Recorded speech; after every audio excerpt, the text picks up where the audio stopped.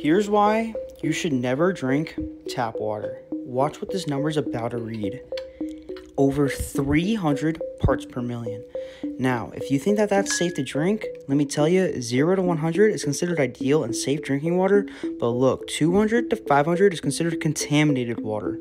Now, I'm going to put this down, pour some in this glass. This is regular bottled water. And you're going to be astonished by the number that this one is going to read, because it's actually kind of scary, to be honest. Watch. Drop it in there. It's all the way down to 4, 5, 6 parts per million. 4 parts per million is what it's reading at right here.